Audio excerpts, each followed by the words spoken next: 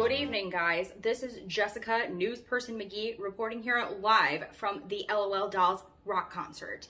Now, we are covering Season 8, Challenge number 7, Chandelier Chic. It is very exciting stuff. We are celebrating Plexigel, and because it is so clear, it is so strong and brilliant, so are chandeliers. We had to make a chandelier-inspired nail art. I decided that it was a great idea to just make a straight-up chandelier for this fancy concert that we have going on. So, without further ado, I would like to introduce you to the rock star LOL in my almost 6-year-old's bedroom. Say hello to her. Thank you so much for coming to my concert. I'm so excited. Yes, it's very nice having you here. Thank you for coming. I love my chandelier. Yes, you do make a good point. So, the chandelier that we made for her concert is an actual functioning chandelier, and she is going to use it live in her rock concert, and I can't wait for you guys to see it. But first, let me show you guys how we made the chandelier. Back to you in the studio. All right, guys. Now onto the nails. So we're going to glue on some super long tips and cover the natural nail in bonder gel. You cure that on button 1 and then go in with shaper. I chose to do shaper gel because it is super duper clear and nice and strong and flexible. Once everything is applied properly, cure in button number 2 and the LED. Now we have super long nails to start our nail art. Today we're going to be focusing on 3 different gel techniques: flat cured gel, shaped cured gel, and building gel into 3D items. First off is flat gel. We're going to be using the shaper gel because it is nice and flexible, and I chose to use a little bit thinner of a piece of plastic because once it cured, it kind of wrinkles up and it looks a little bit like stripey, maybe zebra stripes, and I think this is a really cool technique. Next up is curing the gel flat with no texture. You're going to need a sturdier piece of plastic for this, and in this part I am using builder gel because I wanted it to be a little bit sturdier.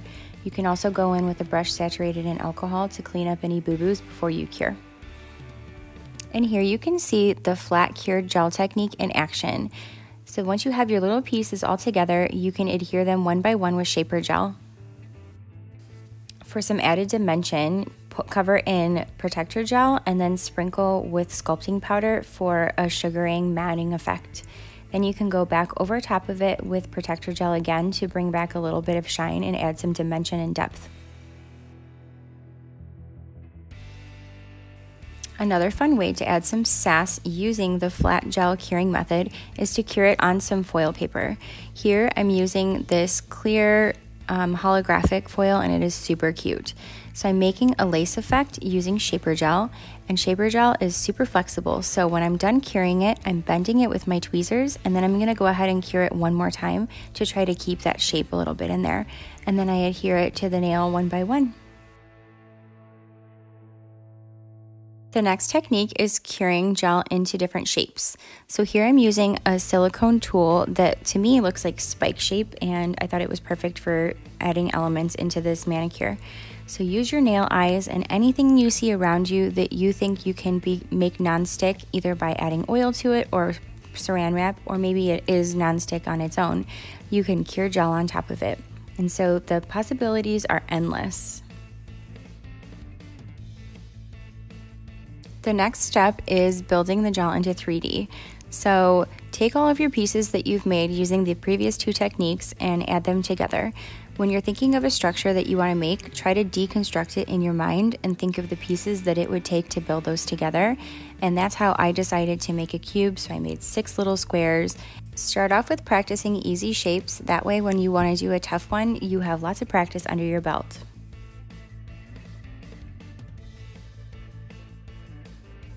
Continuing on with the 3D building technique, we're going to start putting the lights in. So make sure your lights work before you even start screwing around with them. I'm using an old drill bit as the shaft in the middle of my rotating pieces. And first thing I used was shaper gel to adhere the light to the drill bit. I drilled a hole into my cube that was going to be big enough to house everything I needed.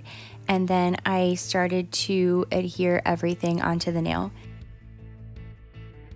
Be sure to use the builder Plexigel when adhering it because it is nice and strong and it can handle all this heavy stuff that we're adhering to it.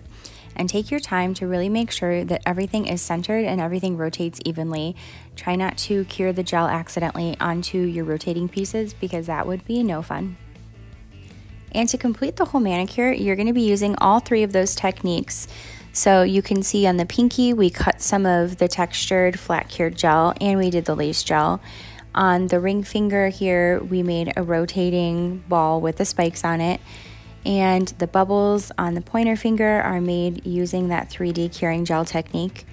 So if you break everything down into smaller steps, it makes it a little bit more manageable. And to get these tiny little lights to work, I just followed the directions that came in the package, figuring out which wire to attach to which end, and then we put the battery on the back of her hand and all the wires on the back of her hand as well. These nails turned out so cool. I feel like these are the perfect chandelier for the super fun LOL Girl concert that we're about to watch. Oh my gosh, they all light up. Some of them are moving. I mean, these are just the coolest nails. Crystal clear and some matte and shiny parts with Plexigel. Ooh, I just love them so much. All right, guys, I think it's time for us to hand this over to Jessica Newsperson McGee, who is at the concert. All right, guys, it is crazy in here. The crowd is going wild. As you can see, there are so many people behind me. This is great. I want to thank everybody from Nails Magazine and from CND for putting this challenge on. And I got to get out of here because I got to go party. Bye.